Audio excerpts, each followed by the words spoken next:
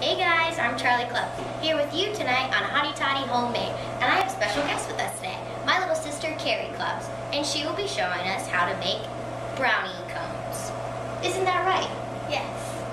Let's get started.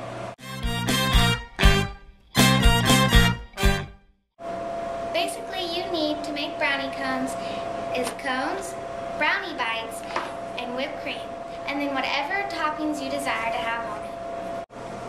First, to make them, you put whipped cream down at the bottom. Then you put your brownie bite down on top of it. And then I'll do the whipped cream on top. You have to be very slow because you want to get all of the edges.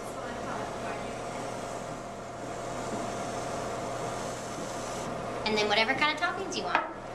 So I want mine to look like that, but I do not want the cherry. So I'm just going to put some sprinkles on it.